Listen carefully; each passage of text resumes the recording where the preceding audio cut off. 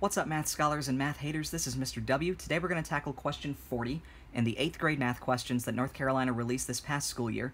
The question gives us points P, Q, and R and tells us that they're the vertices of a triangle, and we're supposed to try to find the approximate length of side RQ. Now this question is unfortunately going to make us do the Pythagorean theorem again with coordinate points, so let's go ahead and start with that. So here's the triangle, P, Q, and R. Now I put side QR in blue because that's the one we're most interested in. But I will observe that since P and R have the same y-coordinate, they're just a vertical line, and I can just count the number of steps I need to take to get from -2 to -8. That's 1, 2, 3, 4, 5, 6.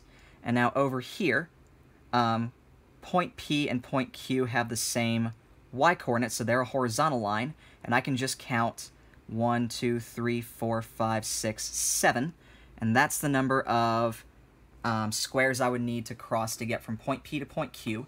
And I'll actually use this information to find point R, because if this line is horizontal and this line is vertical, they make a right angle, which means I now have a right triangle, which means I need to pull out the Pythagorean theorem in order to find this side, which I'm now considering my hypotenuse. So I'm going to start where every Pythagorean theorem problem starts. A squared plus B squared equals C squared. So at this point, I'm going to call my sides A, B, and C. And I'm going to sub in some of the numbers that I know.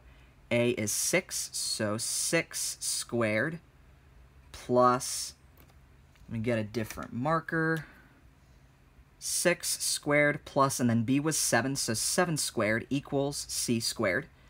Now to evaluate this side, I can use my times tables or my calculator to get that 6 times 6 is 36, 7 times 7 is 49, and then 36 plus 49 will give me 85. So I know that whatever this length is, when I square it, I'm going to get 85. So now I'm going to do the last step in any Pythagorean theorem problem, which is to take the square root of this number, because it would be like taking the square root of both sides, and the square root and squared would eliminate each other. So C is just the square root of 85. Square root of 85, that's going to be about 9 22/100ths. I pull this off, look back at the question for my answer choices, and the closest choice to that is 9 units. That is the approximate length of side RQ.